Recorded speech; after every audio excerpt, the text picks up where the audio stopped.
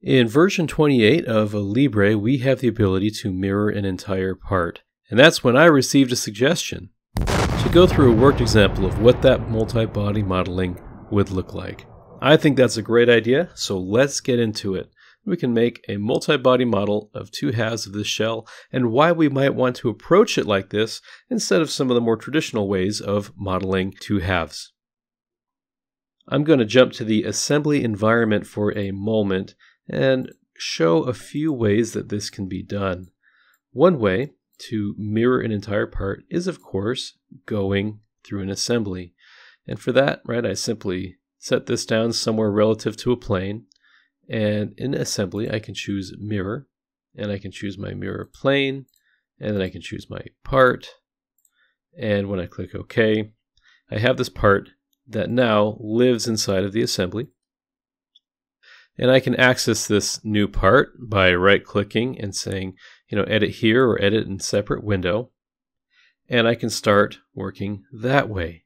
But perhaps these come as a set and you want to keep the same part number for both halves. Perhaps you want to have a single file, so when you search for that part number for these halves, you can achieve finding the whole part all in once. You don't have to open up assemblies and chase down another half. Perhaps you want to quickly and easily reference mating features between the two halves without having to right-click and edit here. Or perhaps you're used to working in multi-body workflows from another platform. Any of those reasons I think are great reasons to see if the workflow enabled in version 28 is a great fit for your needs. So instead of doing this by an assembly, let's check out doing this by a multi-body workflow. So now I'm back in the part environment, and let's talk about multi-body modeling as an alternative. So one thing I can do is create the mirror plane, I'll select my mating face here, click on plane, we'll give this a distance of 1 inch, and I'll click on reverse just to make sure I'm going in the right direction. Looks good. I'll mirror the entire part across the plane that I've just created, and I'll go on to mirror. We'll change this to entire part, and I'll click on my mirror plane. And there I can see the preview for mirroring the entire part. And you'll notice I have a red warning here, and that's because of these holes. I used the hole tool to create these holes, and what this warning is telling me is that as I mirror this part, the hole data is not copied across to the mirrored part, only the hole geometry. This is not a big deal for me because I am going to get rid of these holes anyways and make a different hole that can accept the screw that I'd put in. But if this does affect you, be sure to create a workflow where you can create your holes after the mirror. So I'll say OK to that. And now I can make each side a little unique so that they'll be able to mate properly. One thing that I want to do is, of course, get rid of my hole geometry that I no longer need. I think a great way to do that is to remove face. So I can start clicking on the faces that I would like to remove, including this little fillet right here, and now the hole is gone. I can do the same thing from this side.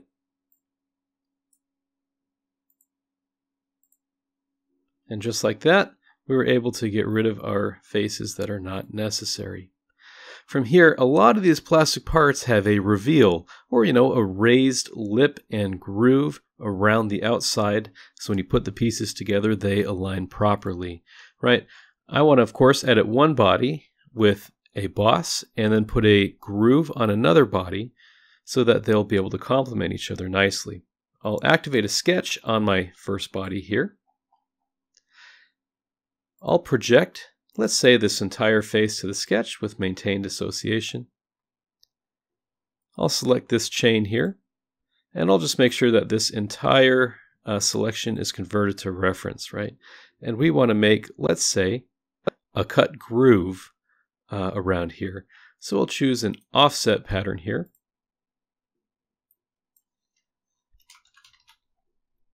And let's see what 0.0625 looks like. That's pretty good, but I'll be sure to chain select so I get the entire profile here. I'll say OK to that. Now again, it depends on your workflow if you want to constrain this or not.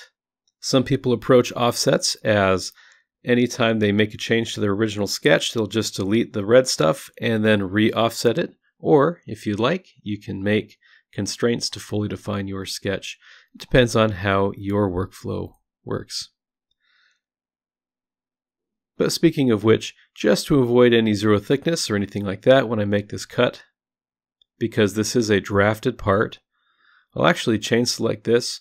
We'll do an offset on the other side as well. And then chain select this once more. And make sure that we are on reference. So I'll make my groove now. And again, we'll go to a depth to keep it simple of -0.0625. We also can draft this if we would like. Perhaps I would choose a draft angle of 3 degrees since it's a plastic part. That can be pretty important. Now you can see we're able to toggle our preview. I of course want an outward draft so that when it comes out of the tool, whoop, I guess I want an inward draft just like that. So when it comes out of the tool, it won't stick in the mold. We'll say OK to that, remembering that we have a 3-degree draft applied. Now I'd sure like to reference the geometry that I just made to easily and confidently ensure that I can make a raised boss and not have an interference between the two. Because of this multi-body environment, we do not have to worry about using global parameters between two different files because we have both bodies right here in Alibre. It makes things wonderfully easy. So I'll select this face and we'll work on the boss side of the reveal. I'll project a sketch and I can directly reference the geometry that I've created here. We'll import a reference figure with maintained association. And you'll see that now I can see exactly where that face is. I can again chain select this entire profile. We'll choose an offset and maybe I want to have a 10th difference, 0.01. And I can make sure that that looks right. Looks like it does. I can also project this entire face with maintained association as a reference figure. Chain select. And convert to regular figures. From here, all I have to do is extrude my raised lip. So we'll extrude. I can go to my straight on view and make sure that I've got my 3-degree draft angle.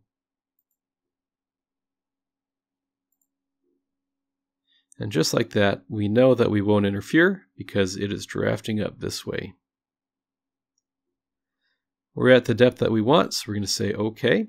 And there we have two complementary reveal features right here in the same file. So when we're trying to get, say, holes aligned or these complicated profiles to easily and quickly mate together, we can do so in Alibre with this new workflow that has been enabled by version 28 Mirror Hole Part. Hopefully this quick example helps to open up all of the possibilities available to you through multi-body modeling. Thank you so much for watching.